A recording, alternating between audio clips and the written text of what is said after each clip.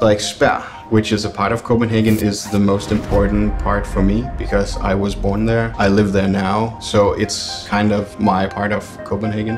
The city of Copenhagen is my birthplace, and I've been away for some years and always wanted to come back.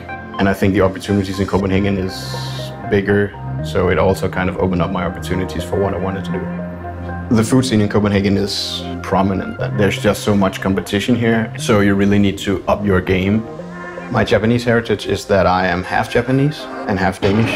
The ingredients we use is inspired from the new Nordic cuisine, and then of course we still use the traditional Japanese ingredients and we kind of merge them. That is what we kind of want to introduce to the Copenhagen people. We want to show that Japanese food is more than just sushi. This is my Copenhagen, but you can enjoy it any way you like.